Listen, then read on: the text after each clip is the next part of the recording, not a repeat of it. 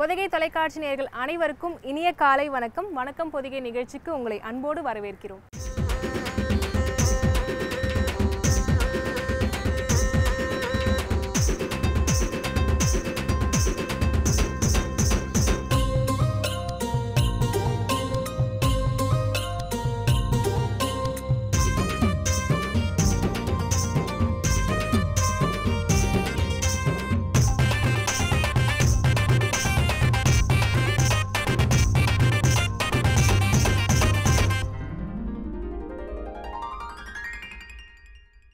புகைப்பிடிப்பது புற்றுநோயை உண்டாக்கும், உயிரை கொல்லும்.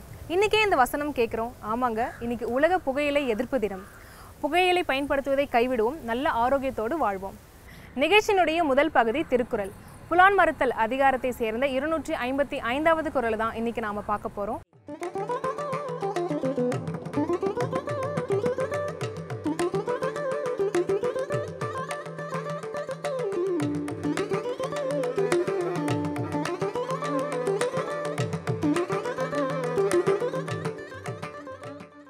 உண்ணாமை உள்ளது உயிர்நிலை, ஊனுண்ண அண்ணாத்தல் செய்யாது அலறு.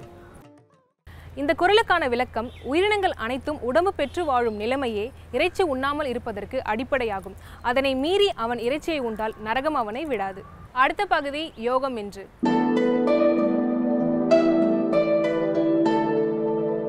யோகம் என்ற பகுதியில் இன்னைக்கு நாம தெரிஞ்சுக்க போற யோகாசனம் சுகபாலாசனம். அதை நமக்கு தெளிவா சொல்ல போறாரு யோகா ஆசிரியர் சவுந்தரராஜன். செய்து காட்ட போறாங்க சுகந்தி அவர்கள். பொதிகை நண்பர்களுக்கு வணக்கம். நண்பர்களே, நாம் இங்கு மரபார்ந்த யோக நூல்கள் ஒவ்வொன்றாக பார்த்து கொண்டே வருகிறோம். நேற்று நாம் கெஹரண்ட சம்ஹிதை என்று சொல்லக்கூடிய 17ஆம் நூற்றாண்டை சேர்ந்த முக்கியமான ஒரு நூலை பற்றி தெரிந்து கொண்டோம். அதில் 32 விதமான ஆசனங்கள், 25 வகையான முத்திரைகள் பற்றி பேசப்பட்டது. அதற்கு இணையாகவே மிக முக்கியமான ஒரு நூல் 15ஆம் நூற்றாண்டில் எழுதப்பட்ட ஹதயோக பிரதிபிகா என்று சொல்லக்கூடிய ஒரு யோக நூல். இந்த நூல் சுவாமி சுவாத்மாராமா என்று சொல்லக்கூடிய ஒரு ரிஷியால் எழுதப்பட்ட மிக முக்கியமான நூல். இந்த நூலிலும் 32 ஆசனங்கள் மிக முக்கியமான ஆசனங்கள் என்று சொல்லப்படுகிறது. அதுபோக சத்கர்மா என்று சொல்லக்கூடிய சுத்திகரிப்பு பயிற்சிகள், தியான பயிற்சிகள் என்று பல்வேறு பாடத்திட்டத்தை உள்ளடக்கிய நூலாகத்தான் ஹதயோக பிரதிபிகை இருக்கிறது. பிரதிபிகை என்றாலே வெளிச்சமிட்டு காட்டுதல், சொல்லுதல், அதாவது புரியும்படி சொல்லுதல் என்கிற அர்த்தத்தில் தான் இங்கே இந்நூல் பேசப்படுகிறது. இந்த நூல் பொதுவாக பல்வேறு சக்கரங்கள் சார்ந்தும் உள்ளார்ந்த அனுபவ நிலைகள் சார்ந்தும் பெரும்பாலும் இந்த நூல் தான் பேசுகிறது. இந்த ஹதயோக பிரதிபிகை தான் அமிர்த பிந்து என்று சொல்லக்கூடிய நம்முடைய உச்சந்தலைக்கு அல்லது மூளையின் மேல் கதுப்பு பகுதியில் மையத்தில் இருந்து சுரக்கக்கூடிய ஒரு குறிப்பிட்ட அமிர்தம், நம்முடைய இன்றைய அறிவியலில் சொல்ல வேண்டும்னா சிமன் என்று தான் சொல்ல வேண்டும். அந்த குறிப்பிட்ட அமிர்தத்தை கேச்சரி முத்திரை என்று சொல்லக்கூடிய ஒரு குறிப்பிட்ட முத்திரையின் மூலமாக தொண்டை பகுதிக்கு கீழ் போகாமல் தேக்கி வைப்பதன் மூலமாக நீங்கள் 100 யானைக்கு சமமான ஆற்றலை அடைகிறீர்கள். அந்த ஆற்றலை நீங்கள் வேறு எந்த ஒரு பெரும் பணிக்கும் திசை திருப்பிக் கொள்ளலாம் என்றுதான் இந்த நூல் பேசுகிறது. இந்த நூல் சில முக்கியமான பிராணாயாம பயிற்சிகளையும், அதைவிட முக்கியமான எந்த பயிற்சி எந்த பிராணனை எந்த இடத்தில் கொண்டு சேர்க்கும் என்கிற நிலைகளையும் பேசுகிறது. இந்த நூலில் இருக்கக்கூடிய 32 ஆசனங்களும் தான் நம்முடைய மரபார்ந்த ஆசனங்களாக ஏற்றுக்கொள்ளப்படுகிறது. பெரும்பாலும் இன்று பார்க்கக்கூடிய 1000க்கும் மேற்பட்ட ஆசனங்கள் இந்த நூல் சொல்லக்கூடிய, அதாவது நம்முடைய ஹதயோக பிரதிபிகா சொல்லக்கூடிய ஒரு குறிப்பிட்ட ஆசன நிலையிலிருந்து தான் தொடர்ந்து பல்வேறு குருமார்களால் பெருக்கி காட்டப்பட்டிருக்கிறது அல்லது பல்வேறு குருமார்களால் மாற்றி அமைக்கப்பட்டிருக்கிறது. உதாரணமாக பத்மாசனத்தில் நான் இப்பொழுது அமர்ந்திருக்கிறேன். இந்த பத்மாசனத்தில் குறைந்தது 32 விதமான பத்மாசனங்கள் இன்று ஏற்படுத்தப்பட்டிருக்கிறது. இதன் முதல் நிலை சொல்லப்பட்டது என்னவோ இது போன்ற சம்ஹிதைகளில் தான், ஹதயோக பிரதிபிகா போன்ற ஒரு நூலில் தான் இது போன்ற ஒரு ஆசனத்தை பேசுகிறது. அந்த ஆசனம் பிற்காலத்தில் இன்று வரை 17ஆம் நூற்றாண்டில் தொடங்கி இன்று 21ஆம் நூற்றாண்டு வரைக்கும் இந்த 600-700 வருட காலத்தில் பல்வேறு குருமார்களால் பல்வேறு நிலைகளில் வெளிப்படுத்தப்பட்டிருக்கிறது. ஆசன பயிற்சி மட்டுமல்ல, உதாரணமாக முத்திரை பயிற்சி.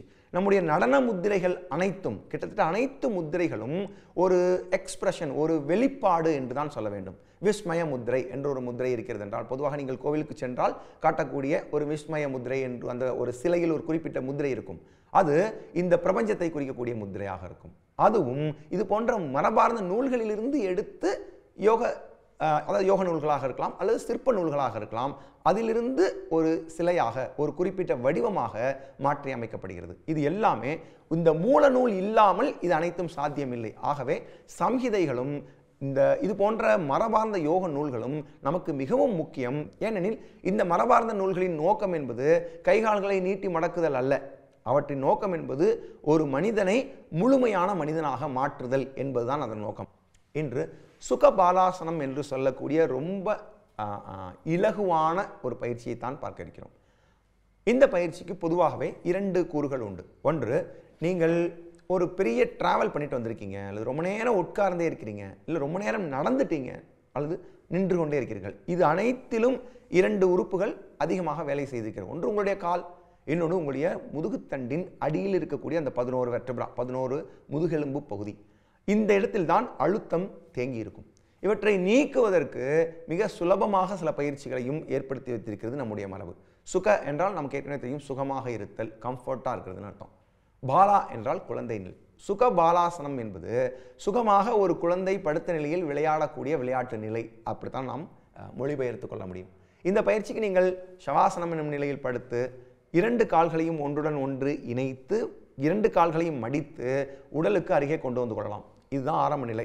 இந்த இடத்துல உங்களுக்கு ஏதாவது அட்ஜஸ்ட்மெண்ட் தேவைப்பட்டது, லேசாக கை கால் அசைக்கணும், இடுப்பு பகுதி இறுக்கமாக இருக்குது, கொஞ்சம் தளர்த்தி கொள்ள வேண்டும் என்றால் அவை அனைத்தையும் செய்து விடலாம். செய்துவிட்டு உங்களுடைய கை விரல்களால் கால் பெருவிரலை பிடித்து கொள்வதற்கு முயற்சி செய்யலாம். கை கொஞ்சம் அட்ஜஸ்ட் பண்ணிக்கலாம், கால் கொஞ்சம் தள்ளி தள்ளி வச்சுக்கலாம். ஆனால் காலோட பெருவிரல் இருக்கு இல்லையா, அந்த பெருவிரலை உங்களுடைய கை விரல்களால் நல்லா அப்படி ஸ்ட்ராங்காக, அது ஸ்லிப்பாகி வெளில போயிடக்கூடாது. கால் வழுக்கி கொண்டு வெளியே செல்லாத அளவுக்கு நீங்கள் அதை பிடித்து கொள்ள வேண்டும். இந்த நிலையில் மெதுவாக மூச்சை உள்ளிழுத்து கொண்டே காலை மேல் நோக்கி உயர்த்தலாம். எவ்வளோ முடியுதோ அவ்வளோ உயர்த்தலாம். மூச்சு வெளியே விடும் பொழுது மறுபடியும் இயல்பு நிலைக்கு திரும்பிவிட வேண்டியதான். இதில் 2 உண்டு. ஒன்று, கைகளை இதுபோல் வெளிப்புறமாக கொண்டு வரலாம். சிலருக்கு இதுபோல் செய்ய முடியவில்லை என்றால் கை உள்புறமாகவும் இருக்கலாம். அது ஒன்றும் பிரச்சனை இல்லை. உங்களால் நீட்டி மடக்க முடிந்தால் போதும். அதுதான் முக்கியமான பயிற்சியே கூட. ஆக மூச்சு உள்ளே வரும்போது கால் மெதுவாக மேல் நோக்கி உயர்ந்து இறுதி நிலை வரை செல்லட்டும். மூச்சு வெளியே விட தொடங்கிய உடனேயே கால்களை மடித்து அதே நேரத்தில் உங்களுடைய கால் கட்டை விரலை கைகளால் பிடித்த நிலையிலேயே இருக்கட்டும்.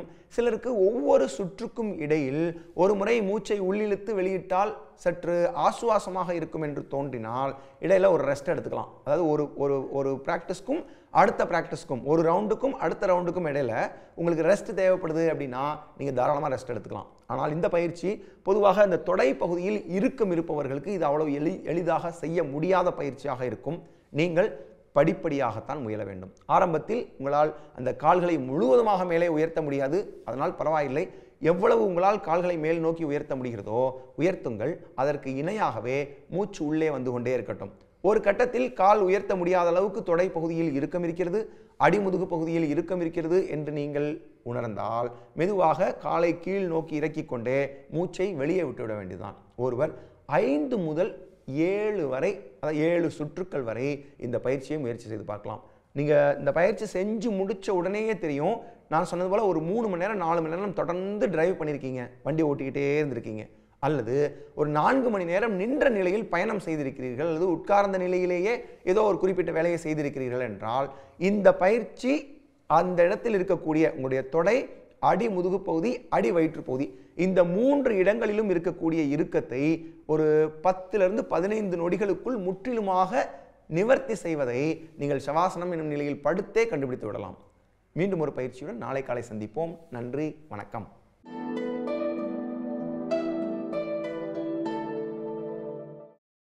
யோகம் என்ற பகுதியை தொடர்ந்து அடுத்து வருகிறது பொதிகையின் சமையல் நேரம்.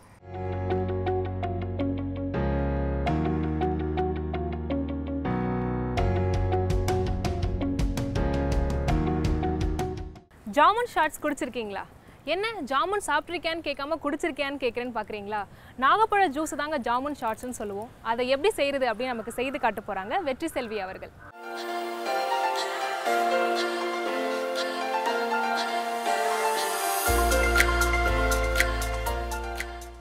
வணக்கம், என் பேர் வெற்றி செல்வி மகேந்திரவர்மன். நான் இன்றைக்கி உங்களுக்கு வந்து ஒரு ஜூஸ் பண்ண போகிறேன். ஜூஸ்னால் நாகப்பழம் ஜூஸ்ன்னு சொல்லலாம். இதை வந்து ஜாமுன்னு சொல்லுவோம் நம்ம. ஜாமுன்னா வந்து நாகப்பழம். நாகப்பழம் வந்து உங்களுக்கு தெரியும் எப்படி இருக்கும்ன்ட்டு. இப்போ தான் சீசன் இது ஆரம்பிச்சிருக்கு, அதனால் குட்டி குட்டியாக வருது. இன்னும் போக போக நல்ல பெரிய பெரிய சைஸில் வரும். இது உள்ளே இருக்கிற அந்த கொட்டையை எடுத்துட்டு நான் இந்த மாதிரி ரெடி பண்ணி வச்சுருக்கேன், கட் பண்ணி அழகாக பொறுப்பாக. இதுக்கு கொஞ்சம் சுகர் போட போகிறேன், கொஞ்சம் ஹனி, தேன், கொஞ்சம் ராக் சால்ட். இது வந்து அலங்கரிக்கிறதுக்கு வந்து இந்த ராக் சால்ட்டு. சிம்பிள் தான், இது ஈஸியாக பண்ணலாம். இப்போ நான் எப்படி பண்ணுறதுன்னு உங்களுக்கு காமிக்கிறேன். ஃபுல்லாக எல்லா ஜாமுனையும் போட்டுக்கலாம்.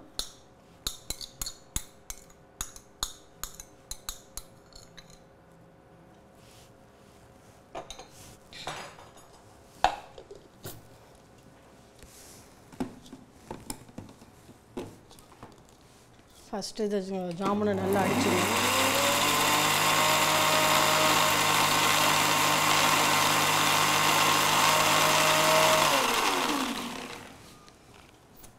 இது வந்து இனிப்பு, புளிப்பு, ஒரு மாதிரி சுவை எல்லாம் கலந்த மாதிரி இருக்கும் இந்த ஜாமுன் ஸ்டாக்கு. ட்ரை பண்ணி பாருங்கள், உங்களுக்கு கண்டிப்பாக பிடிக்கும் இது.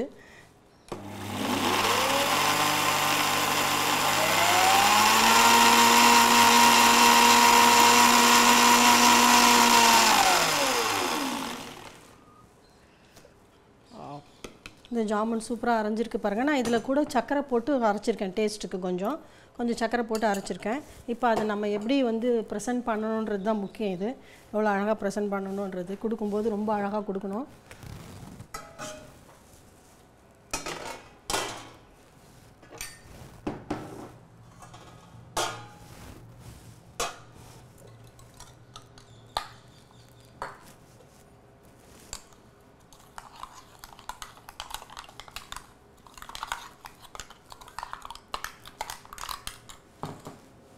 இந்த ஹனி வச்சுருக்கேன் இல்லைங்களா, தேன், இதில் இந்த கிளாஸை வந்து இப்படி டிப் பண்ணிக்கோங்க. டிப் பண்ணிவிட்டு இந்த ராக் சால்ட்டில் அவ்வளோ அழகாக இருந்துச்சு பாருங்கள். நீங்கள் குடிக்கும்போது உங்களுக்கு ஹனி அந்த ராக் சால்ட்டோட டேஸ்ட்டோட சூப்பராக இருக்கும். இன்னொன்று காமிக்கிறேன்.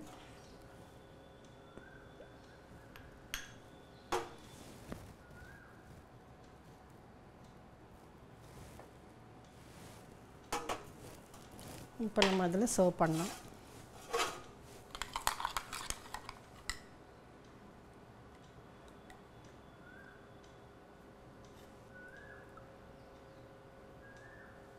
ஜாமுன் ஷாட் ரெடி ஆகிடுச்சு பாருங்கள், சூப்பராக இருக்குது.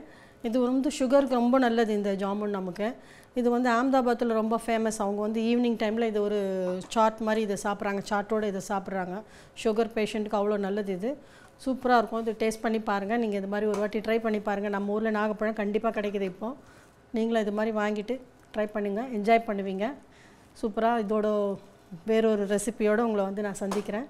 அது வரையும் உங்களை விடைபெறுவது வெற்றி செல்வி மகேந்திரவர்மன். நன்றி, வணக்கம். இந்த நாகப்பழ சீசனில் ஜாமுன் ஷாட்ஸை கண்டிப்பாக உங்கள் வீட்டில் ட்ரை பண்ணி பாருங்கள். அடுத்த பகுதி இல்லத்தின் செல்வங்கள்.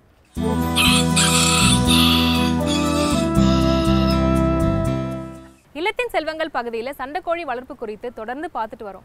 இன்னைக்கு ஒரு சுவாரஸ்யமான தகவலை நம்மளோட பகிர்ந்துக்க போறாரு துணை பேராசிரியர் பி வீரமணி அவர்கள். பொதிகை தொலைக்காட்சி நேயர்களுக்கு வணக்கம்.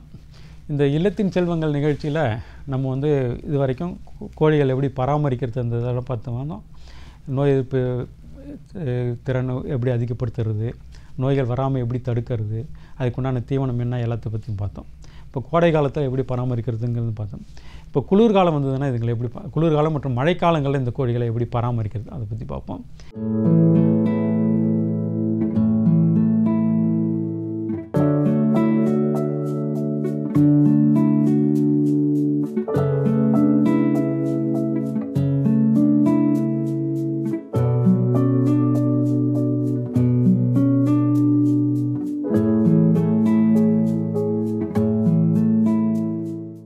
இதில் முக்கியமானது என்னென்னா, இந்த குளிர்காலம் மற்றும் மழைக்காலங்களில் பராமரிக்கிறது வந்து ரொம்ப ரொம்ப முக்கியம். ஏன்னா அந்த நேரத்தில் கோழி குஞ்சுகளாக இருக்கும்போது நம்ம கொடுக்கக்கூடிய வெப்பம் வந்து ரொம்ப அதிகமாக தேவைப்படுது. அதனால் குளிர்காலத்தில் மட்டும் நம்ம கோழிகளுக்கு தரக்கூடிய வெப்பம் கொஞ்சம் அதிகமாக கொடுத்து அதுக்கெல்லாம் கோழி குஞ்சுகளை நல்லா பராமரிக்கணும் ஒன்று. அடுத்தது பெரிய கோழிகள் ஆகும்போது அந்த குளிர்காலம் மற்றும் மழை காலத்தில் அதோட பாதிப்புகள் அதிகம். அந்த இது வராமல் தடுக்கணும்னா அது கூண்டு வைத்திருக்கக்கூடிய இடமானது கொஞ்சம் மழை சாரல் இல்லாத இடமா பார்த்து கொஞ்சம் நல்ல இடத்துல உள்ளே வச்சுருக்கிறது இது. அதே மாதிரி அதுக்கு மேலே நல்ல கொட்டையை அமைத்து அதுக்குள்ளே கூண்டுகளை வைத்து அந்த கூண்டுகளில் இதை வைக்கணும். அடுத்தது பார்த்திங்கன்னா அந்த கூண்டுகள் வைக்கும்போது இதே வந்து நம்ம பண்ணை முறையில் வளர்க்குறோம்னா கீழே ஆழ்குளம் அதெல்லாம் போட்டு வளர்ப்போம். ஆனால் இந்த கோழிகள் வந்து 1-2 கோழிகள் தான் செல்ல பறவைகளை வளர்க்க போகிறதுனால இது ஆழ்குளம்லாம் தேவையில்லை, கூண்டு முறையில் வளர்த்தா போதுமானது. அதை மீறி நம்ம வந்து ஆழ்குளமாக அதாவது ஒரு ரூமில் வச்சு வளர்க்கணும் அப்படின்னு நினச்சிங்கன்னா அப்படின்னா ஆழ்குளம் போடுறீங்கன்னா அந்த ஆழ்குளம் வந்து மழையினால் ஈரம் இல்லாமல் பாதுகாக்கிறது ரொம்ப ரொம்ப நல்லது. ஏன்னா ஆழ்குளம் பாதிக்கப்பட்டுச்சுன்னாக்க ஈரம் ஆச்சுன்னா அது மூலயமா சில நோய்கள் வர்றதுக்கு வாய்ப்புகள் அதிகம். அது வராமல் நம்ம தடுத்துக்கணும். அடுத்தது குளிர்காலத்தில் இருக்கும்போது அந்த கூண்டு இருக்கிற இடம் வந்து நல்ல காற்றோட்டமாகவும் இருக்கணும், அதே சமயத்தில் மழை சாரல் இல்லாத இடமாகவும் இருக்கணும். அந்த மாதிரி இடத்துல இதுங்களை வச்சு பராமரிக்கிறது ரொம்ப ரொம்ப நல்லது. அடுத்தது தீவனம். குளிர்காலத்தில் பார்த்திங்கன்னா அதுங்க எடுக்கக்கூடிய தீவனத்தோட அளவு வந்து கொஞ்சம் அதிகம். ஏன்னா நார்மலாகவே கோழிகள் வந்து அதோட தீவனம் சாப்பிட்றதுனா அதோட எனர்ஜியை சாட்டிஸ்ஃபை பண்ணுற அளவுக்கு தான் தீவனம் சாப்பிடும். அப்போ குளிர்காலத்தில் அதோட உடம்பு வளர்ச்சிக்காகவும் உற்பத்திக்காகவும் அதோட எனர்ஜி தேவை அதிகமாக இருக்கும். அதனால் எனர்ஜி அதிகமான உள்ள தீவனம் நம்ம அந்த நேரத்தில் கொடுக்க வேண்டியதாக இருக்கும். அதே மாதிரி அந்த தீவனம் வந்து ஈரமாகாமல் உலர்ந்த தீவனமாக இருக்கிறது நல்லது. சப்போஸ் மழை சாரல் போட்டோ ஏதோ தீவனம் வந்து ஈரம் ஆயிடுச்சு அப்படின்னா அதில் வந்து பூஞ்சை காளான் வளர்ச்சி அதிகமாக இருக்கும். அதனால் பூஞ்சை காளான்லாம் வரக்கூடிய நோய்கள் வந்து வரும். இந்த பூஞ்சை காளான் நோய் வராமல் இருக்கிறது எப்படி தடுக்கிறதுன்னு முன்னாடி பார்த்துருக்குறோம் நம்ம. ஸோ அதனால் தீவனத்தையும் நல்ல முறையில் பாதுகாக்கணும், நல்ல தரமான தீவனம் கொடுக்கணும். அதே மாதிரி தண்ணீர். குளிர்காலத்தில் இந்த மழை காலத்தில் தான் வந்து தண்ணீர் கெட்டு போகிறதுக்கு வாய்ப்புகள் அதிகம். அப்போ தண்ணீரோட தன்மை கெட்டு போச்சுனாலும் நுண்ணுயிரி சம்மந்தப்பட்ட நோய்கள் வர்றதுக்கு வாய்ப்புகள், அதாவது சளி சம்மந்தப்பட்ட நோய்கள் வர்றதுக்கு வாய்ப்புகள் அதிகம். அதனால் அதையும் வராமல் நம்ம நல்ல முறையில் பாதுகாக்கணும். அப்போ குளிர்காலத்தில் இந்த கோழிகளை பாதுகாக்கணும்னா அது இருக்கக்கூடிய இட வசதி நல்லபடியாக இருக்கணும், நல்ல தரமான தீவனம் கொடுக்கணும், சுத்தமான தண்ணீர் கொடுக்கணும். இது மூலயமா நம்ம குளிர்காலத்திலையும் இந்த கோழிகளை நல்ல முறையில் நம்ம பாதுகாக்க முடியும். சண்டை கோழிக்கிட்ட சண்டை போடாமல் செல்லமாக எப்படி வளர்க்குறதுக்கு ஒரு நல்ல தகவலை இன்றைக்கி நம்ம தெரிஞ்சுக்கிட்டோம். அடுத்த பகுதி நம் விருந்தினர்.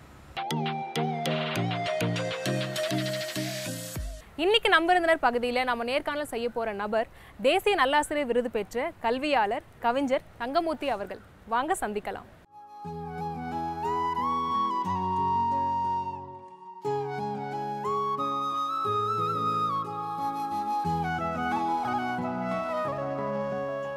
நேர்கள் அனைவருக்கும் இனிய வணக்கம். இது உங்கள் நம் விருந்தினர் நிகழ்ச்சி.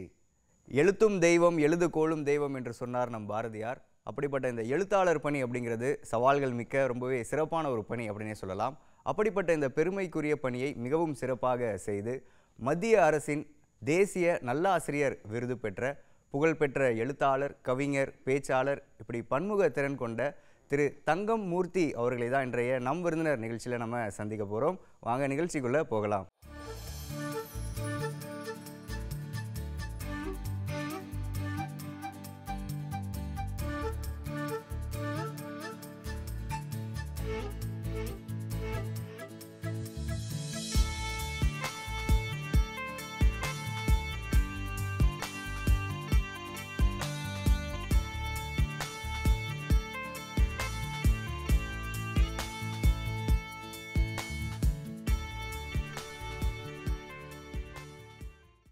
வணக்கம் சார். நம் விருந்தினர் நிகழ்ச்சிக்கு வந்ததற்கு மிக்க நன்றி சார். சார், ஒரு எழுத்தாளர் பணி அப்படின்னு நம்ம எடுத்துக்கிட்டோம்னா அந்த எழுத்தாளர் பணிக்குள்ளே வரணும்னா நிறையா நூல் வாசிப்பு பழக்கம் இருக்கணும் அப்படின்னு சொல்லுவாங்க. அப்படி உங்களுடைய வாழ்க்கையில் அந்த நூல் வாசிப்பு பழக்கம் அப்படிங்கிறது எங்கே ஆரம்பிச்சது? என்னென்ன புத்தகங்கள்லாம் நீங்கள் ஆரம்ப காலகட்டத்தில் படிக்க ஆரம்பிச்சிங்க? நம்ம இளம் வயதிலிருந்தே நூல்கள் நம்ம கூடவே கலந்தே கிடக்கிறது. என்னுடைய தாயார் அந்த காலத்தில் செய்திகள் நிறைய வாசிப்பாங்க. செய்தித்தாள் படிக்கிறது, அப்போ வர ஆனந்த விகடன், குமுதம் இதழ்களை படிக்கிறது. ஒவ்வொரு வாரமும் அவங்க படிச்சுட்டு போடுற புத்தகங்களை நம்ம எடுத்து படிக்கிறது தான் பழக்கமாக கொண்டு வந்தோம். அதுக்கப்புறம் சின்ன சின்ன நூலகமாக அதை வீட்டில் மாற்றினோம். இப்போ என்னுடைய வீட்டில் ஒரு மிகப்பெரிய நூலகம் இருக்குது. இந்த நூலகத்தை ஒரு நாளைக்கு படிக்கலைன்னா தூக்கம் வராதுங்கிற அளவுக்கு இன்றைக்கி பொழுது ஆயிடுச்சு. ஓகே. தினசரி பணிகளில் காலையில் பல்லு விளக்குற மாதிரி, குளிக்கிற மாதிரி, வேலைக்கு போகிற மாதிரி புத்தகம் படிக்கிறது ஒரு வேலையாக நாம் வச்சுருக்குறோம். அது மட்டும் இல்லை, புத்தகத்தினுடைய பெரிய விழிப்புணர்ச்சி ஏற்படுத்துகிற மாதிரி நான் சார்ந்திருக்கிற புதுக்கோட்டையில் வந்து புத்தக திருவிழாவையே தொடர்ந்து பண்ணிக்கிட்டு இருக்கோம். ஓகே. ஒரு 4 வருடமாக ரொம்ப சிறப்பாக நடந்த புத்தக திருவிழா இப்போ 5வது புத்தக திருவிழா இப்போ நடக்க போகுது. ஸோ இதை வந்து இளம் தலைமுறையினர்கிட்ட இந்த வாசிக்கும் பழக்கத்தை விதைக்கணும் அப்படிங்கிறதுனால அதை பண்ணுறோம். சூப்பர். நூல்களை எல்லாம் யாருக்கு கொடுத்தாலும் நான் புத்தகங்கள் தான் பரிசாக கொடுக்கறது. ஓகே. திருமண விழாக்களோ காதணி விழாக்களோ வேறு எந்த விழாக்களாக இருந்தாலும் எந்த விருந்தினராக இருந்தாலும் அவங்களுக்கு வழங்கப்படுகிற பரிசு வந்து புத்தகமாக தான் இருக்கும். அந்த வகையில் புத்தகத்துக்கும் எனக்கும் நிறைய தொடர்பு நிறைய இருக்குது. இப்போ ஆரம்ப காலகட்டத்தில் நீங்கள் எந்த மாதிரியான எழுத்தாளர்களுடைய புத்தகத்தை நீங்கள் அதிகமாக வாசிக்க ஆரம்பிச்சிங்க சார்? முதல்ல நான் ஒரு எளிய வடிவமாக இருக்கிற இனிய வடிவமாக இருக்கிற கவிதையிலிருந்து நான் தொடங்கினேன். சரி. என்ன சொல்ல போனால் நான் முதல்ல வாசித்த புத்தகம் மு. மேத்தாவனுடைய அவர்கள் வருகிறார்கள் அப்படிங்கிற புத்தகம் தான் நான் வாசித்தேன். இந்த புத்தகத்தை வாசிக்கும்போது எனக்கு இலக்கியத்தின் மீது ஒரு ஆர்வம் வந்தது. அதை ஒட்டி நிறைய கவிஞர்களை, ஈரோடு தமிழன்பன், அப்துல் ரஹ்மான், மீரா, பத்மஸ்ரீ விருது பெற்றிருக்கிற சிற்பி, எனக்கு பேராசிரியராக இருந்த டாக்டர் பாலா, இது மாதிரி புத்தகங்கள், கவிதைகள் சார்ந்த புத்தகங்களை நான் நிறைய வாசிக்க தொடங்கினேன். அந்த கவிதைகள் வாசிப்பின் தொடர்பாக தான் அடுத்து நான் ஆங்கில இலக்கியம் வந்து கல்லூரியில் சேர்ந்தேன். ஓகே. அதற்கு ஆங்கில இலக்கியம் சேர்றதுக்கு முன்னாலேயே வந்து இந்த புது கவிஞர்களுடைய அறிமுகம் எனக்கு நிறைய கிடைச்சது. புது கவிதைகள் நிறைய வாசிக்கிறது, அதனுடைய தோற்றம் வளர்ச்சி நிறைய படிக்கிறது, அது சார்ந்த ஆராய்ச்சி நூல்களை நிறைய படிக்கிறது, ஆங்கில கவிஞர்கள் நிறைய பேருடைய நூல்களை படிக்கிறது, ஒரு கலீல் கிப்ரானுடைய புத்தகங்களை வாங்கிறது, ஷெல்லியை படிக்கிறது, வால்ட் விட்மனை படிக்கிறது. எனக்கு கொஞ்சம் அமெரிக்கன் லிட்ரேச்சர், அமெரிக்க இலக்கியங்கள் மேலே ஒரு ஈடுபாடு உண்டு. ஓகே. ஸோ அந்த கவிதைகளை ரொம்ப படிக்கிறது, அதிலேயே குழந்தைகள் சார்ந்த கவிதைகளை வாசிக்கிறது. இப்படி வந்து என்னுடைய கவிதை புத்தகங்கள் வந்து கவிதையிலேருந்து ஆரம்பித்து அதற்கு பிறகு சிறுகதைகள், கட்டுரைகள், நாடகங்கள், புதினங்கள், இப்படி இந்த பயணம் வந்து தொடங்கினது. மையப்புள்ளி வந்து கவிதை. சரி. ஓகே. நீங்கள் சொல்லியிருந்தீங்க நிறைய நீங்கள் வந்து தேடல்கள் பண்ணி தான் இந்த ஒரு துறைக்குள்ளே வந்திருப்பீங்க, நிறைய புத்தகங்கள் படிக்க ஆரம்பிச்சிருக்கீங்க. அப்போது நம்மளுடைய பணி வந்து ஒரு எழுத்தாளர் பணியாக இருக்க போகுது, நம்ம வந்து எழுத்துத்துறையில் நம்ம நிறைய புத்தகங்கள் எழுத போகிறோம் அப்படிங்கிற அந்த ஒரு எண்ணம் எங்கே ஆரம்பிச்சது சார் உங்களுக்கு? புத்தகம் போடுகிற அந்த புத்தகம் வெளியிடுகிற எண்ணமெல்லாம் எனக்குள்ளே இல்லை. ஓகே. எனக்கு தோன்றியதே நான் அப்படியே ஆரம்பத்துலேருந்து நான் எழுதிட்டு வந்துடுறேன். ஒரு டைரி ஒன்று அப்போ வாங்கிடுவோம், ஒரு நல்ல பேனா வாங்கிடுவோம், அந்த டைரியிலேயே ரொம்ப அழகாக கவிதைகளை எழுதிட்டு வர்றது. சரி. இதுதான் நம்மளுடைய தொடக்க கால பழக்கம். அதுக்கப்புறம் புத்தகம் போடுறதுலாம் ஒரு பெரிய கனவு, பெரிய கோடீஸ்வரர்கள் செய்கிற ஒரு வேலை. இப்போ நம்ம மாதிரி ஒரு எளியவர்கள், சாதாரண குடும்பத்திலேருந்து வந்தவனுக்கெல்லாம் இது சாத்தியம் இல்லைங்கிற ஒரு கருத்து மனதில் இருந்தது. அப்போ வந்து யாராவது எனக்கு ஒரு பழைய டைரி கொடுத்தாங்கன்னா அந்த டைரியில் சின்ன சின்ன கவிதைகளாக ஒரு 2-3 இங்கில் எழுதுறது, தலைப்பு ஒரு இங்கில் எழுதுறது, கவிதையை ஒரு இங்கில் எழுதுறது, அதுக்கு கீழே நம்ம பேரே ஒரு பெரிய இங்கில் எழுதுறது, அப்போவே ஒரு பெரிய வந்து சாகித்ய ஞானபீட விருதுக்கு பரிந்துரைக்கிற மாதிரி அந்த டைரியை நம்ம வச்சுக்கிறது. என்னுடைய முதல் கவிதை தொகுப்பு வந்து முதலில் பூத்த ரோஜா. அது 1994 வெளிவந்தது. அதற்கு முன்னால் எழுதப்பட்ட கவிதைகள்லாம் ஒரு நோட்டில் நாம் எழுதி ஒரு அழகான கையெழுத்தில் எழுதி வச்சுருக்கிற ஒரு சூழலில் அந்த தொகுதியை ஒரு புத்தகமாக வெளியிடலாம் அப்படின்னு என்னுடைய பேராசிரியர் டாக்டர் பாலா, இப்போ புதுக்கோட்டையில் ஒரு அச்சகம் இருந்தது, மீரா அச்சகம் அப்படின்னு, அந்த அச்சகத்தினுடைய உரிமையாளர் சுந்தரம் அப்படின்னு, அவங்க தான் அதை முன்னெடுத்து அதை போட்டாங்க. அந்த பதிப்பகம், மீரா பதிப்பகம் தான் அதை வெளியிட்டாங்க. அதில் ரொம்ப முக்கியமான ஹைக்கூ கவிதைகள் அதில் நிறைய இருக்கும். இன்றளவும் அந்த ஹைக்கூ கவிதைகள் பாராட்டப்படுகிற ஹைக்கூ கவிதைகளாக, வேறு மேடைகளில் மேற்கோள் காட்டப்படுகிற ஹைக்கூ கவிதைகளாக அதில் இருக்குது. அதனுடைய முதல் கவிதையே அந்த தலைப்பை ஒட்டிய கவிதை தான். முதலில் பூத்த ரோஜா, கோவிலுக்கா கூந்தலுக்கா அப்படின்னு இருக்கும். 3வது வரி என்ன இருக்குன்னா, பூமியின் மடியில் பூ அப்படின்னு இருக்கும். முதல்ல ஒரு செடியில் பூக்கிற பூ வந்து கோயிலுக்கு போகுமா கூந்தலுக்கு போகுமான்னு எல்லாரும் எதிர்பார்த்துக்கிட்டு இருக்கிற வேளையில், அது பூமியே நம்ம அங்கே தானே வளர்ந்தோம், அதானே தண்ணி ஊற்றுனாங்க, அதானே ஈரமாக இருக்குது அப்படின்னு அந்த பூமிக்கே தன்னுடைய பூவை அந்த செடி கொடுத்து விடுவதாக அந்த கவிதை இருக்கும். அதில் இருக்கிற பல கவிதைகள் வந்து இன்றளவும் ரொம்ப பிரபலமான கவிதைகள் தான். அதில் ஒரு காதல் கவிதையை சொல்லணும் அப்படின்னா பல கல்லூரிகளில் அது சொல்லப்படுது, நிறைய பாடத்திட்டங்கள் அது இடம்பெற்றிருக்கு.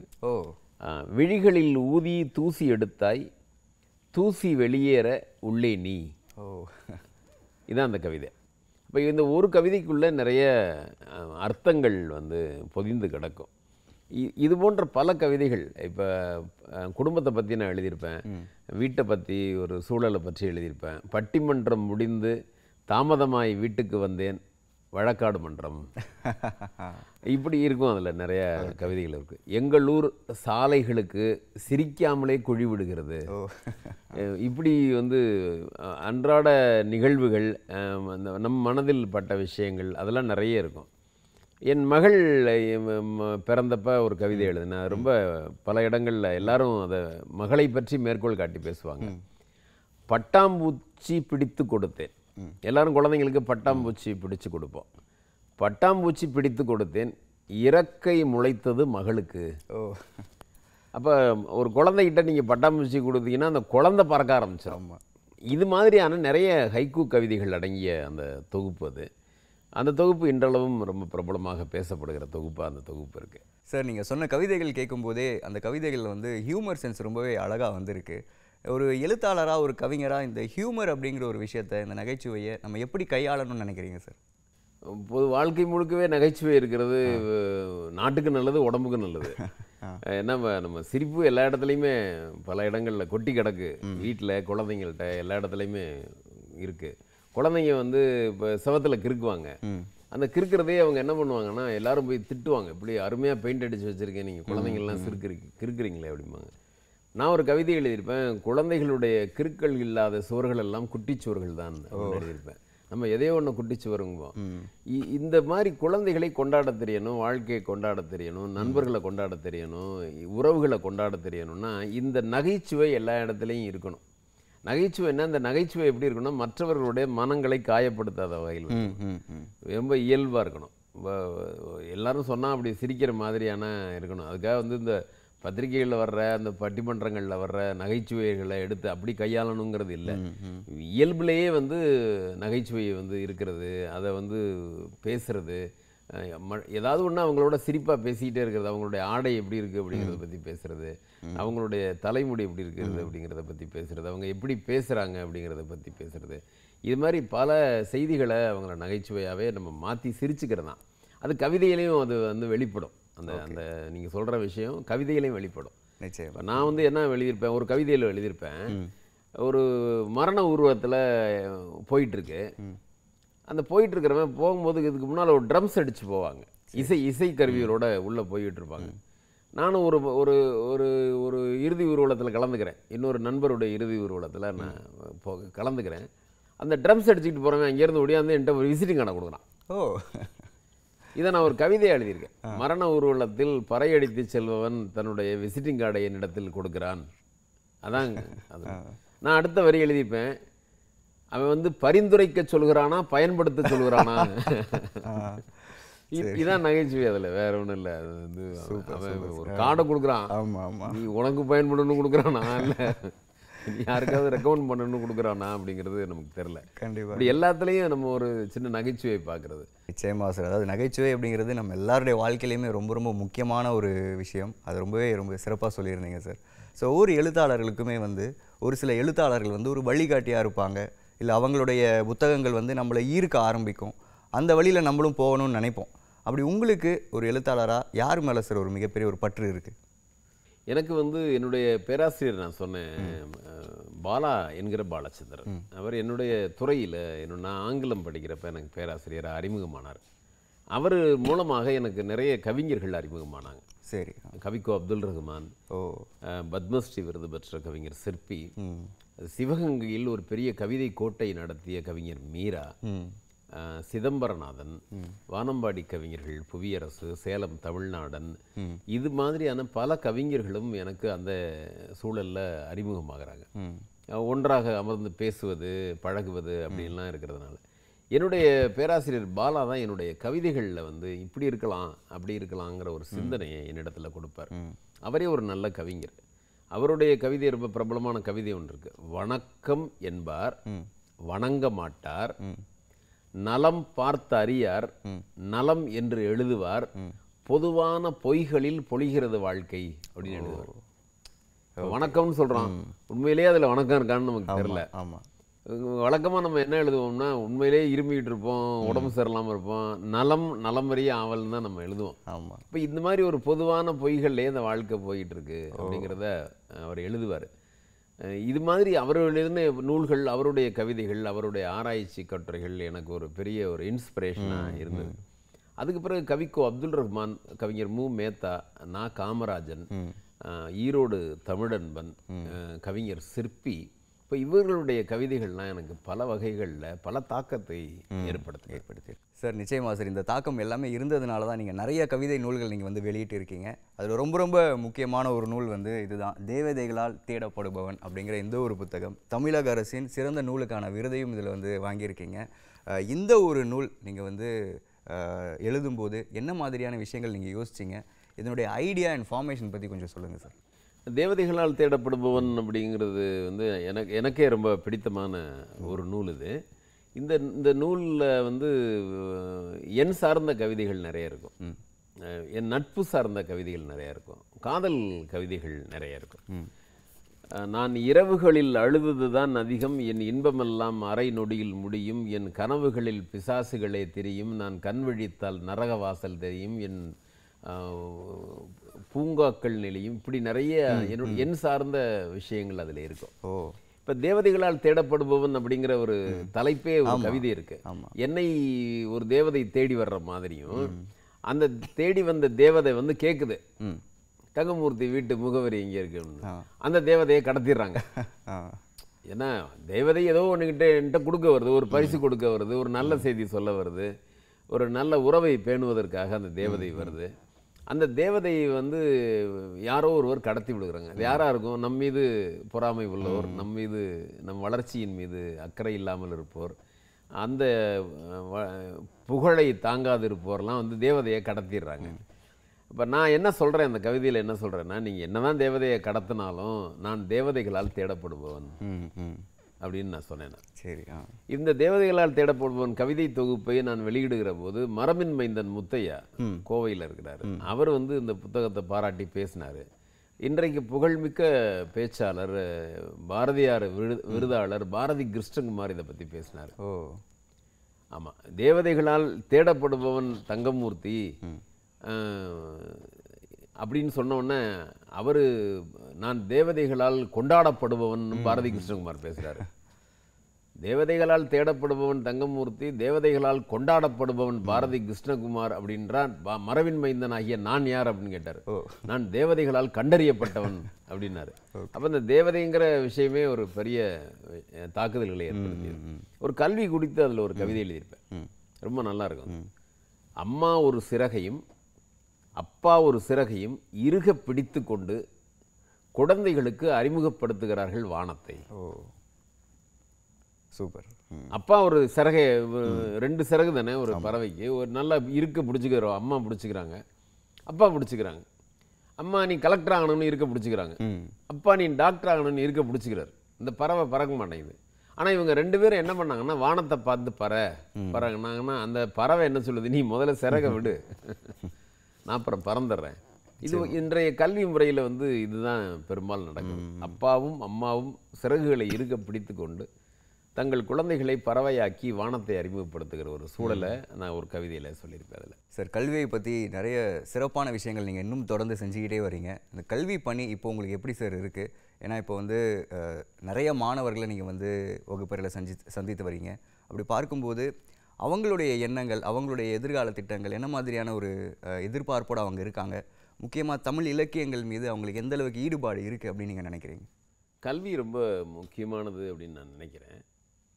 ஒரு கற்காமல் இருப்பதை விட பிறக்காமல் இருப்பதே மேல் அப்படின்னு ஒரு அறிஞர் சொல்கிறார். So education is not the preparation of life, education is life it self அப்படிங்கிற. வாழ்க்கையை தயாரிப்பதற்கான கருவி அல்ல கல்வி, கல்வியே வாழ்க்கை தான் அப்படிங்கிற ஒரு கான்செப்ட். அந்த மாதிரி அந்த கல்வியில் தான் என்னுடைய கவனத்தை நான் செலுத்துகிறேன். நான் கல்வியில் தான் படித்தேன். நான் படித்தது வந்து ஆங்கில இலக்கியம் படித்தேன், மன்னர் கல்லூரியில் படித்தேன், திருச்சி ஜமால் முஹம்மது கல்லூரியில் என்னுடைய முதுகலை படித்தேன், புதுக்கோட்டையிலே பிஎட் படித்தேன், எம்எட் படித்தேன். நான் கல்வி சார்ந்து தான் நான் படித்தேன். இப்போ நானே ஒரு தனியார் பள்ளி தொடங்கினேன். என்னுடைய கனவுகள் வந்து இந்த மாணவனை உருவாக்குறது, சிறந்த ஆசிரியராக வர்றது அப்படிங்கிறது தான். நான் ரொம்ப நல்ல வகுப்பெடுப்பேன். ஒரு ஆங்கில ஆசிரியருங்கிற முறையில் நல்ல ஆங்கிலம் எடுப்பேன். ஒரு பொயட்ரி நடத்துறதுன்னா எனக்கு ரொம்ப ஆர்வம். ஓகே. இப்போ ராபர்ட் ஃப்ராஸ்டினுடைய ரோடு நாட் டேக்கன் அப்படிங்கிறத நீங்கள் எடுத்தீங்கன்னா, உலகத்தில் இருக்கிற அது போன்ற கவிதைகள் என்னென்னவெல்லாம் இருக்குன்னு நான் மாணவர்களுக்கு அறிமுகப்படுத்து. ஒரு சமூகத்தை உருவாக்கப்படுகிற ஒரு நல்ல தேசம் உருவாக்கிவிடும். ஒரு நல்ல தேசம் உருவாகிற போது ஒரு இவன் மற்ற தேசங்களை விட நம் தேசம் பெரிது அப்படிங்கிற ஒரு எண்ணம் அவனுக்குள்ள வரும். இதுதான் ஒரு அடிப்படை. ஒரு ஒரு மனிதனுடைய கடமை வந்து என்னன்னு கேட்டால், தான் வாழ்கிற பூமியை தான் கண்டதை விட மேம்பட்டதாக்கணும். ஏற்கனவே பார்த்த பூமியிலே நம்ம இருக்கிறது இல்லை, அதை விட கொஞ்சம் உயர்த்தணும். இது எதனால உயர முடியும்னா கல்வியினால உயர முடியும். இப்போ என்னை புரட்டி போட்ட கவிதைகள் நிறைய இருக்கு. நிறைய கவிதைகள் வந்து அப்படியே மனசை மாத்திரும். ரொம்ப முக்கியமாக ஒரு இப்போ அண்மையில் படித்த ஒரு கவிதை சொல்கிறேன். ஒரு கலைவாணின்னு ஒரு கவிஞர், சரி, அவங்க முதல் புத்தகம் போட்டிருக்கிறாங்க. அவங்க அப்பாவை பற்றி அவங்க எழுதுறாங்க. அப்பாவை பற்றி என்னுடைய புத்தகத்தில், என் பண்டிகையின் நாட்குறிப்புங்கிற புத்தகத்தில் தான் நான் அப்பாவை பற்றி ஒரு கவிதை எழுதுறேன். அது அந்த கவிதை ரொம்ப பிரபலமாக பேசப்பட்டது, பல மொழிகளில் மொழிபெயர்க்கப்பட்டது. எங்கள் அப்பா எப்படின்னு கேட்டால், அப்பா தான் வந்து எல்லாமே நமக்கு வந்து குடும்ப மாநாட்டு தலைமையேற்று குழந்தையை போல அவர் துள்ளுவார். அதே மாதிரி பண்டிகை நாட்களில் வந்து ஒன்றாக அமர்ந்து உண்ணும்போது உற்சாகமாக இருப்பார். நான் கார் வாங்கிய செய்தி சொன்னால் கர்வத்தோடு அம்மாவை பார்ப்பார். சின்ன குறும்புகளையும் பொறுமையோடு ரசிப்பார். பெரிய தவறுகள் செய்ததாக கூட ரொம்ப கனிவோடு கண்டிப்பார். இப்படியெல்லாம் ஒரு அப்பா நமக்கு இருப்பார். இதை அப்பாவை பற்றி நான் எழுதிட்டு நான் எழுதுவேன்னா, என் அப்பாவை நினைத்தபடி என் வாசல் படியில் அமர்ந்திருக்கிறேன் என் குழந்தைகள் வருகைக்காக அப்படின்னு நான் எழுதியிருப்பேன். அப்பா நினைவு எல்லாருக்குமே இருக்கும். இந்த கலைவாணிங்கிற கவிஞர் ஒரு அப்பாவை பற்றி எழுதுறாங்க. இது மாதிரி எங்கள் அப்பாவுனுடைய சிகரெட்டை எடுத்துட்டு போயிட்டு அக்கா வந்து அப்பா மாதிரியே புகைச்சு காட்டுவா. அப்பா வீட்டில் இருக்காருங்கிறது நாங்கள் 2 பேரும் அக்காவும் நானும் வெளியிலேருந்து வரும்போதே அவருடைய சிகரெட்டு வாடையை எங்களுக்கு சொல்லி காமிச்சிடும், அப்பா வீட்டில் இருக்காரு அப்படின்னு. ஒரு நாள் வந்து சிகரெட் சாப்பிட்றதுக்கு அப்பா வந்து கேட்குறாரு, தீப்பெட்டி லைட்டர் வச்சுருக்கிறாரு. லைட்டர் ரிப்பேர் ஆயிடுச்சு. லைட்டர் ரிப்பேர் ஆனதுக்கு அம்மாட்ட தீப்பெட்டி கேட்குறாரு. தீப்பெட்டி எடுத்துகிட்டு கொண்டு வர்றதுக்கு அம்மா லேட் பண்ணிட்டாங்க. அம்மா அடிச்சு போடுறாரு. ஓகே. இப்படி அப்பா வந்து சிகரெட்டுக்கும் அவருக்குமான உறவு இருக்கு. நிக்கோடின் குளவி உடம்பு நெஞ்சில் கட்டிடுச்சு, நெஞ்சை பாதிச்சிருச்சு. சிகரெட்டு சாப்பிட்றது நல்லது இல்லைங்கிறத அந்த கவிதையும் சொல்லுது. அப்போ அடையாறு மருத்துவமனையில் அனுமதிக்கப்படுறாரு. அடையாறு மருத்துவமனையால் அந்த சிகரெட்டு நிக்கோட்டின் குளவியை அகற்ற முடியவில்லை. ஐஸ் பெட்டிக்குள் போய்விட்டார் அப்பா. அப்போ சாம்பல் நிற பூக்கள் உதிர்கின்றன. ஐஸ் பெட்டிக்குள் அப்பாவை கிடத்தி விட்டு விளக்கேற்றுவதற்கு தீப்பெட்டியை தேடினால் தீப்பெட்டி கிடைக்கவில்லை, லைட்டர் தான் கிடைத்தது. இப்படி ஒரு கவிதையை எழுதியிருக்கிறாங்க ஒரு கலைவாணி அப்படிங்கிற ஒரு புதிய கவிஞர். அப்போ இந்த கவிதை என்ன பண்ணணும்னா நம்ம வாழ்க்கையை புரட்டி போடும். சரிம்மா, கேட்கும்போதே ஒரு பாதிப்பு தாக்கத்தை. ஒரு சிகரெட் சாப்பிடக்கூடாதுங்கிற செய்தியும் இதில் வருது. நீங்கள் ஃபோன் பேசிக்கிட்டு போகக்கூடாதுன்னு ஒரு செய்தி இருக்குது. அது ஒரு கவிதையில் நான் படிக்கும்போது அந்த கவிதை இன்னமும் அந்த கவிதையை படித்ததுலேருந்து நான் வாகனங்களில் போகிறப்ப பேசிக்கிட்டு நான் போகிறதே இல்லை. அப்படி ஒருவேளை உங்களுக்கு வாகனங்களில் போகிறப்ப கால் வந்தால் கட் பண்ணியிருக்கேன்னு சொல்லுவாங்க. அப்படி இல்லைன்னா உங்கள் காலை கட் பண்ணுற மாதிரி இருக்குன்னு சொல்லுவாங்க. அது மாதிரி வந்து வாகனங்களில் பேசுகிறப்ப நான் போகிறது இல்லைங்கிறதுக்கு ஒரு கவிதை காரணமாக இருக்குது. சற்று முன் நிகழ்ந்த இருசக்கர வாகன விபத்தில் சாலையோரத்தில் கிடந்தான் அவன். சாலையோரத்தில் கிடந்து இறந்து போய் கிடந்தவனுடைய உடலை சுற்றி காவல்துறையினர் இருந்தார்கள். மக்கள் கூடிட்டாங்க.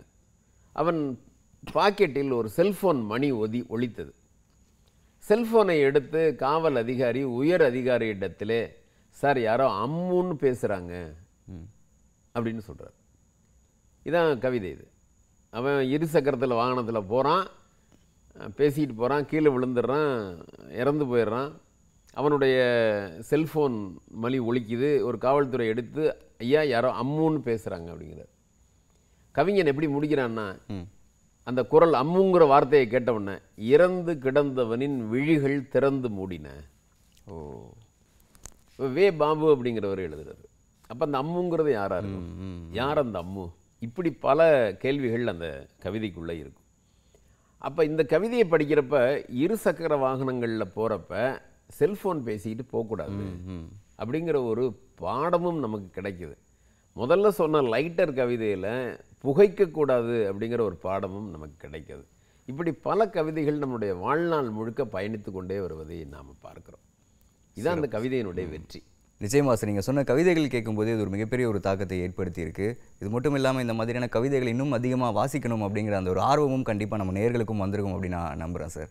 இது மட்டும் இல்லாமல் இப்போ நீங்கள் சமீபத்தில் நிறைய விருதுகள் நீங்கள் வாங்கி குவிச்சிருக்கீங்க. 2017ஆம் ஆண்டு தமிழ் செம்மல் விருது, இப்போது சமீபத்தில் மத்திய அரசின் தேசிய நல்லாசிரியர் விருது. இந்த மாதிரியான விருதுகள் கிடைக்கும்போது, அங்கீகாரங்கள் கிடைக்கும்போது எப்படி சார் ஃபீல் பண்ணுறீங்க? விருதுகள் நம்மளுடைய பணிகளுக்கு கிடைத்திருக்கிற ஒரு அங்கீகாரமாக நம்ம நினைக்கிறோம். அடுத்து பணிகளை செய்வதற்கு ஒரு ஊக்கமாக இருக்கிறோம். ஒரு பயணத்தில், பெரும் பயணங்களில் நமக்கு ஏதோ ஒன்று வழியில் நின்று ஒரு இளநீர் சாப்பிடுவோம். இப்போ பழனி மலைக்கு நடந்து போவாங்க, நடந்து போகிறப்ப இடையில நின்று அவங்களுக்கு ஒரு புளியோதரை கொடுப்பாங்க. பயணத்தை நிறுத்திடணும் இல்லை, மலை ஏறுறதுக்கும் உங்களுக்கு தெம்பு வேணும் அப்படின்னு வந்து கொடுப்பாங்க. இப்படி பயணங்களில் கிடைக்கிற இது மாதிரியான இளநீர் மாதிரி, ஒரு உணவு மாதிரி, இந்த விருதுகள் நம்முடைய வாழ்க்கை பயணத்தில் ஒரு புதிய உற்சாகத்தை, ஊக்கத்தை எனக்கு ஏற்படும். டாக்டர் ராதாகிருஷ்ணன் விருதை சிறந்த ஆசிரியருக்கான விருதை நான் பெற்றேன். அதைத் தொடர்ந்து தேசிய நல்லாசிரியருக்கான விருதை வந்து ஜனாதிபதியினுடைய கரங்களால் நான் பெற்றேன். அதுக்கப்புறம் தமிழக அரசனுடைய தமிழ் செம்மல் விருது, இந்த தேவதைகளால் தேடப்படுபவனுக்கு சிறந்த நூலுக்கான விருது, கவிஞர் சிற்பி அவர்களுடைய அறக்கட்டளையிலிருந்து தரப்படுகிற விருது, கவிமுகில் அறக்கட்டளையில் தரப்படுகிற விருது, கவிக்கோ விருது, இப்படி நிறைய விருதுகள் நான் வாங்குகிறேன். தமிழ் தாய் விருது, இப்படி நான் என்னுடைய விருதுகள் பட்டியல் கொஞ்சம் பெரிய பட்டியல். அது இந்த விருதுகள்லாம் என்னுடைய மனதில் வந்து அந்த நேரத்தில் ஒரு மகிழ்ச்சி, ஒரு உற்சாகத்தை. இந்த நல்லாசிரியர் விருது பெற்றதற்கு பிறகு என் மனதில் பல மாற்றங்கள் இருந்தது. குழந்தைகளை இனிமேல் திட்டக்கூடாது, ஓகே, குழந்தைகளிடத்தில் அன்பை பொழிய வேண்டும், இந்த குழந்தைகளை சமூகத்துக்கு உகந்தவனாக மாற்ற வேண்டும் அப்படிங்கிற ஒரு எண்ணத்தை எனக்கு விதைத்தது இந்த விருதுகள் தான். இப்போவும் நான் குழந்தைகளை கொண்டாடுறேன்.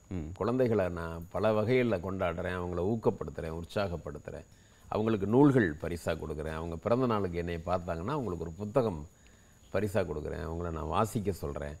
அந்த குழந்தைகளிடத்தில் இருக்கிற நானே ஒரு மோட்டிவேஷன் பண்ணுறேன். நிறைய பேச்சாளர்களை கொண்டாந்து அவங்கள்ட்ட பேச வைக்கிறேன், கதைகள் சொல்ல வைக்கிறேன். இப்படி இந்த குழந்தைகளை வந்து பண்பட்ட மனிதர்களாக எதிர்கால சமுதாயத்திற்கு மாற்றுவதற்கு இது போன்ற விருதுகள் எனக்கு பங்களித்தன. அதே மாதிரி என்னுடைய படைப்பு துறையில், கவிதை துறையில் தரப்படுகிற விருதுகள் அடுத்து கவிதை எழுதுகிறப்ப பொறுப்புள்ள கவிதையாக அது எழுதப்பட வேண்டும். நிச்சயமா நிச்சயமா. வார்த்தை பிரயோகங்களாக இல்லாமல் அது வெறும் வீணடிக்கப்படாத ஒரு நல்ல கவிதையாக, சமூகத்துக்கு உகந்த கவிதையாக அந்த கவிதைகள் இருக்க வேண்டும்ங்கிற பொறுப்பை இந்த கவிதைக்கான விருதுகள் எனக்கு தருகின்றன. ஓகே சார், ரொம்ப வந்து மகிழ்ச்சி சார் உங்களை சந்தித்ததில். நான் நிறைய விஷயங்களை எங்கிட்ட வந்து பகிர்ந்துக்கிட்டீங்க. உங்களுடைய வாழ்க்கையில் இருந்தும் சரி, நீங்கள் எழுதின கவிதை தொகுப்புகள் இருந்தும் சரி, முக்கியமாக நிறைய கவிதைகளையும் எங்ககிட்ட வந்து பகிர்ந்துக்கிட்டீங்க.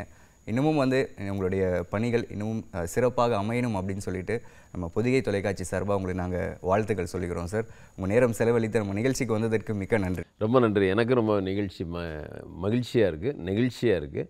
இந்த நிகழ்வில் பங்கேற்றதன் மூலமாக பல செய்திகளை பகிர்ந்துக்கிட்டதில் நீங்கள் பொதிகை எனக்கு ஒரு பெரிய பூங்காற்றை கொடுத்து இன்னும் சென்று வா, வென்று வா அப்படிங்கிற ஒரு வார்த்தையை சொல்லி என்னை அனுப்புகிற மாதிரி நான் நினைக்கிறேன். ரொம்ப மகிழ்ச்சி, ரொம்ப நன்றி. வணக்கம் பொதிகை நிகழ்ச்சியில் யோகம் இன்று, திருக்குறள், பொதிகையின் சமையல் நேரம், இல்லத்தின் செல்வங்கள், நம் விருந்தினர், இப்படி பல்வேறு பகுதிகளில் பல்வேறு தகவல்களை உங்களுக்கு கொடுத்த மனநிறைவோடு உங்களிடமிருந்து விடைபெறுகிறேன். நந்தினி பிரியா.